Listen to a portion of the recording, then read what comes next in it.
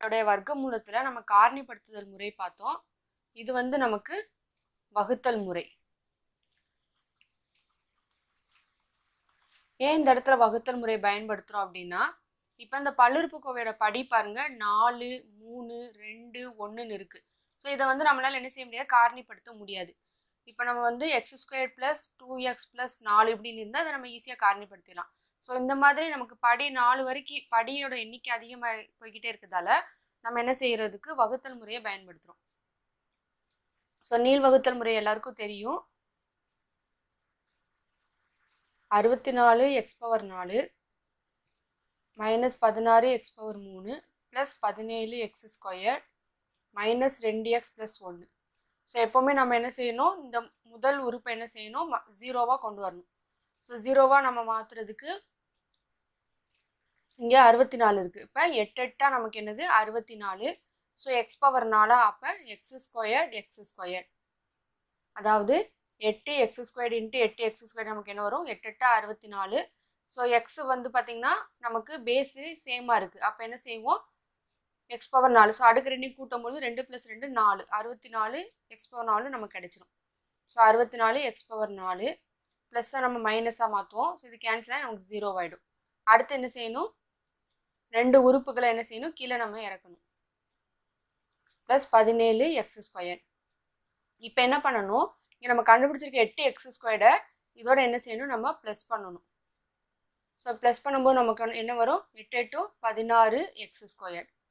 So இப்போ இந்த 16x²னா இங்கே வந்து நமக்கு 16x³ இருக்குது. அப்போ எந்த இது போட்டால் நமக்கு இங்கே 16 வரும்னு பார்த்தீங்கன்னா -1 போட்டால், ஏன்னா -1 × 16 -16. அதே மாதிரி இங்கே பார்த்தீங்கன்னா இங்கே x³ இருக்குது. ஸோ 16x² -1 போட்டோம்னா -16, அதாவது இன்ட்டு -1. ஸோ -1 × 16 -16. இங்கே x² இருக்குது. இப்போ இங்கே x போட்டோன்னா நமக்கு என்ன வரும், எக்ஸ் இங்கே வந்து நமக்கு பவர் 1ன்னு அர்த்தம். அப்போ 2 + 1 3. ஸோ -16x³ நமக்கு கிடைச்சிரும். அப்போ நம்ம என்ன யூஸ் பண்ணணும், -x. ஸோ மேலேயும் கீழேயும் -x-ஆல் நம்ம என்ன செய்யணும், மல்டிப்ளை பண்ணணும். இப்போ -16x³. இப்போ மைனஸ் இன்ட்டு மைனஸ் என்னது, +x². அதாவது இது நீங்கள் தனியாக கூட இப்படி மல்டிப்ளை பண்ணி பார்த்துக்கலாம். ஆனால் அதுக்கு டைம் ஆகும். ஸோ அதுக்கு என்ன பண்ணலாம், நம்ம ப்ளஸ் மைனஸ் மட்டும் கவனமாக பார்த்து போட்டுக்கலாம். ஸோ இதோட -x மல்டிப்ளை பண்ணால் என்ன வரும், -16x³ மைனஸ் இன்ட்டு மைனஸ் என்னது +x². ஸோ அதை தான் நான் என்ன பண்ணியிருக்கேன், ஸ்ட்ரெயிட்டாகவே மல்டிப்ளை பண்ணி போட்டிருக்கேன். அடுத்து சிம்பிள் மாற்றணும், plus minus. So minus ப்ளஸ்ஸும் cancel ஆகிடும். இப்போ இங்கே 17லேருந்து 1 மைனஸ் பண்ணோம்னா 16x². அடுத்து 2 உறுப்புகளையும் என்ன செய்யணும், கீழே இறக்கணும். -2x + 1. ஸோ 2 2 என்ன செய்யணும், கீழே கொண்டு வரணும். இப்போ இந்த -x இது என்ன செய்யணும், நம்ம ப்ளஸ் பண்ணணும். ஸோ ப்ளஸ் பண்ணும்போது 16x². ஸோ ரெண்டையும் கூட்டி அதே குறி போடுவோம், -2x. இப்போ இதை பார்த்தீங்கன்னா நமக்கு இந்த 2 உறுப்புகள் இதில் இருக்குது. அப்போ +1னால் என்ன செய்யணும், எல்லாத்தையும் மல்டிப்ளை பண்ணிட்டோன்னா அதே இது நமக்கு கிடைச்சிடும், -2x + 1. So minus plus minus ஃபுல்லாக கேன்சல் ஆகிடுச்சுன்னா நமக்கு என்னது 0. ஸோ இப்போ நம்ம கிடைச்சிருக்கிற இந்த ஈவு, ஸோ இதுதான் நமக்கு என்னது ஆன்சர். இந்த ஆன்சரை நம்ம எப்படி எழுதணும் அப்படின்னு பார்த்தீங்கன்னா, இப்போ சம்மில் வந்து கொடுத்துருக்க சம்மு தான் நமக்கு வர்க்கமூலம். அதாவது √64x⁴ -16x³ + 17x² -2x + 1. So இந்த பல்லுறுப்புக்கோவையோட வர்க்கமூலத்தை தான் நம்ம வகுத்தல் முறையில் கண்டுபிடிச்சிருக்கோம். இப்போ இதோட ஆன்சர் நம்ம என்ன பண்ணணும், எப்போவுமே நம்ம ரூட் வந்து என்ன செஞ்சுருக்கோம், மட்டில் தான் காரணிப்படுத்தல் முறையை நம்ம பயன்படுத்தியிருக்கோம். ஸோ இதுலேயே நம்ம என்ன செய்யணும், இந்த மட்டு வந்து போட்டு தான் எழுதணும் ஆன்சரை. 8x² -x + 1. அடுத்து எடுத்துக்காட்டு 3.22. ஸோ இதில் வந்து பை எக்ஸ் ஒய் இருக்கிறதால நீங்கள் வந்து பயப்பட வேண்டாம், இதுவும் என்ன செய்யும், ஈஸியாக தான் இருக்கும்.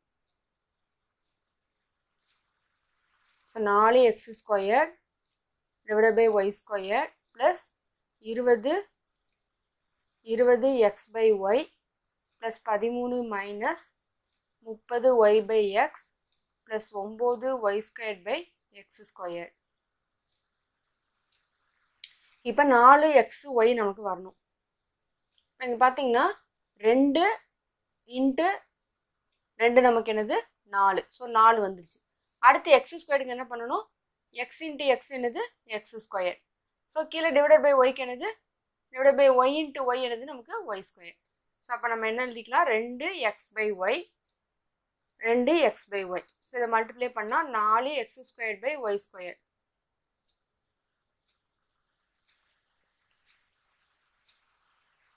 ஸோ இதை மைனஸ் பண்ணும்போது கேன்சல் ஆகிடும். அடுத்து 2 உறுப்பு என்ன செய்யணும் கீழே இருக்கணும் 20x/y + 13. இப்போ நம்ம என்ன பண்ணுவோம் இந்த 2xyயும் அதாவது 2x/y + 2x/y என்ன செய்வோம் ப்ளஸ் பண்ணுவோம். ஸோ ப்ளஸ் பண்ணும்போது பேஸ் நமக்கு வந்து ஈக்குவலாக இருக்கிறதால ஒய் எடுத்துக்கிறோம்.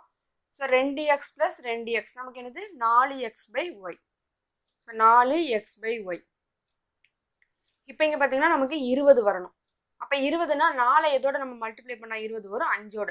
ஸோ +5 அப்போ 5×20 அந்த x/y ப்ளஸ் 5 × 5 என்னது 25.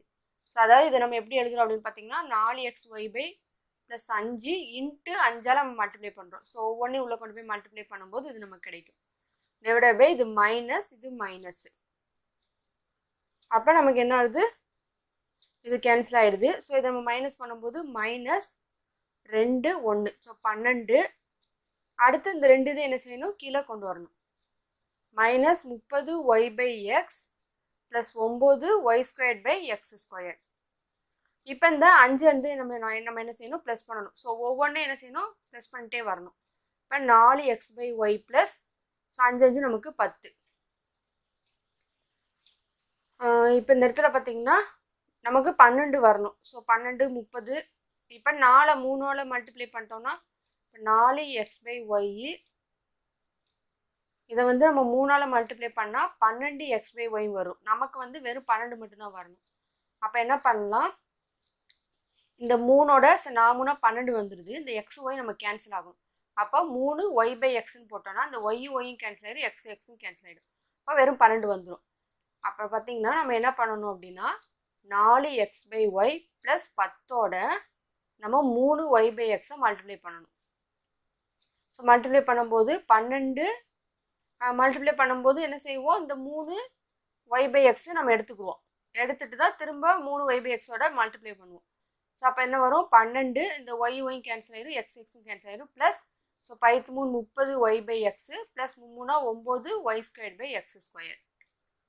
அப்போ நமக்கு +3. ஸோ இந்த லைனை வந்து கொஞ்சம் பெருசாக போட்டுக்கோங்க. இடம் பத்தாதனால கீழே எழுதுறேன் +3y/x. இப்போ +3y/x இதை ஃபுல்லாக மல்டிப்ளை பண்ணால் நமக்கு இது கிடைக்குது. இன்னொன்று என்னது நமக்கு ப்ளஸில் வரக்கூடாது ஏன்னா மைனஸில் தான் வரணும். நம்ம சிம்பிளை மாற்றணும். அப்போ என்ன பண்ணணும் இது மைனஸால் மல்டிப்ளை பண்ணணும். இப்போ மைனஸால் மல்டிப்ளை பண்ணும்போது இது மைனஸ் ஆகிடும். ஸோ எப்போவுமே இப்போ ஒரு நம்பர் 12 இருக்குன்னா -12 வச்சா ஈஸியாக கேன்சல் பண்ணிடலாம் அப்படின்னு நீங்கள் பண்ணக்கூடாது. 12 இருந்துச்சுன்னா +12ஆல் பண்ணிவிட்டு அந்த சிம்பிளை நம்ம மாற்றணும்.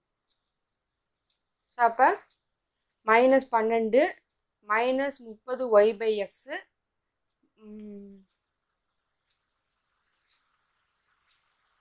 இங்கே அப்போ மைனஸ் வந்துடும்.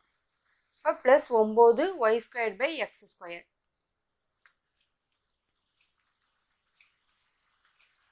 இப்போ நம்ம இடம் பத்தலைன்னா நெக்ஸ்ட் பேஜில் வேணால் நான் உங்களுக்கு எழுதி காட்டுறேன். ஸோ என்ன பண்ணுறோம் -12 -30y/x + 9y²/x². ஸோ இதுதான் நமக்கு அங்கே கீழே இருந்திருக்கு.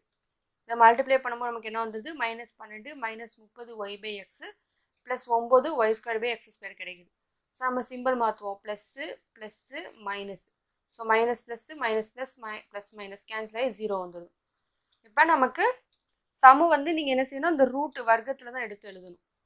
So √4x² y² + 20x/y + 13 minus 30y/x + 9y²/x² நமக்கு மதிப்பு என்னது 2x/y. ஸோ இந்த மட்டில் தான் எழுதணும் 2x/y + 5 மைனஸ் 3y/x. அடுத்த எடுத்துக்காட்டு இதில் என்ன சொல்லியிருக்காங்க இந்த பல்லுறுப்புக்கோவையானது ஒரு முழு வர்க்கம் எனில் AB ஆகியவற்றின் மதிப்புகளை காண்க. ஸோ இப்போ இந்த இடத்துல சம் பண்ணும்போது உங்களுக்கு ஈஸியாக புரியும்.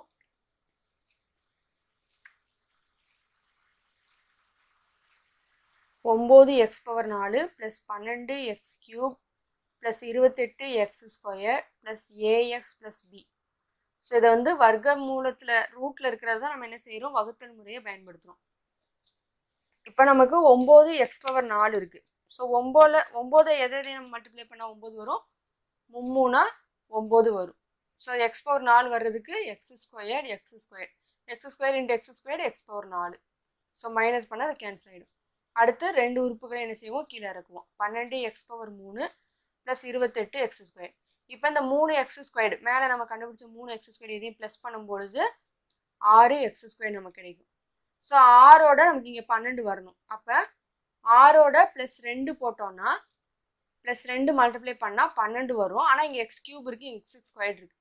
இப்போ ஒரு எக்ஸை நம்ம சேர்த்து ஆட் பண்ணால் என்ன வரும், 6 12 எக்ஸ் ஸ்கொயர் இன்ட்டு எக்ஸ் என்னது எக்ஸ் கியூப். ஸோ ப்ளஸ் அடுத்து 2 4 X square minus minus.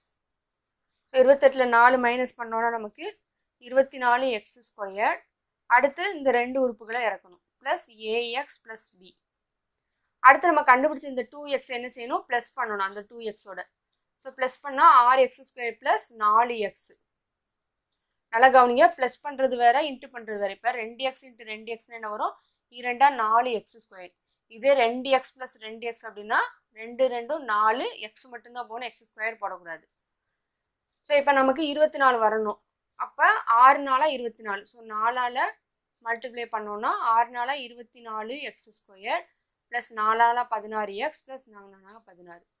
So minus minus minus cancel ஆகிடும். இப்போ இந்த ரெண்டும் இந்த ஏவும் பியும் கேன்சல் ஆகணும்னா நமக்கு என்ன கிடைக்கணும், இங்கே மைனஸ் 16. அப்போ ப்ளஸ் 16 ஏழு இருந்தால் தானே நமக்கு கேன்சல் ஆகும்.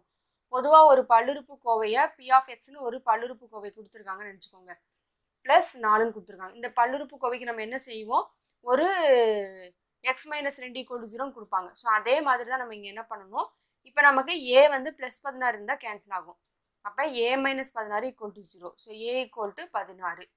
அடுத்து பார்த்தீங்கன்னா நமக்கு பிலே வந்து நமக்கு மைனஸ் சிம்பிள் இருக்குது. அப்போ பியும் ப்ளஸ் 16 இருக்கணும். இப்போ பி மைனஸ் 16 = 0. இப்போ பி = 16. இப்போ நம்ம இங்கே பி ப்ளஸ் 16 போட்டோம்னா இது வந்து மைனஸ் 16 ப்ளஸ்ஸை மைனஸ் சிம்பிள் மாற்றிருக்கோம். இப்போ ப்ளஸ் 16 மைனஸ் 16 நமக்கு கேன்சல் ஆகிக்கிறோம்.